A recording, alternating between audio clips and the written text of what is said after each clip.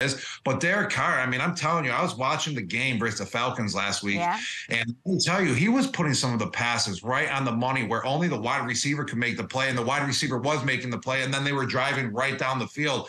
And I'm like, man, Derek Carr looks like an all-pro right now. I literally turned around, grabbed the snap, took a bite, and then turned back around again. And then the Falcons are going in for a pick six. And I'm like, what happened? And I see the replay, and he throws the worst pass right to the defender, and it went for a pick six. And it was like, wait, why did he do that? So the consistency is not there with Derek Carr, and that's a problem where you would have to go in, and now you're going to have to look at the possibilities of starting Jameis Winston just because of the inconsistency.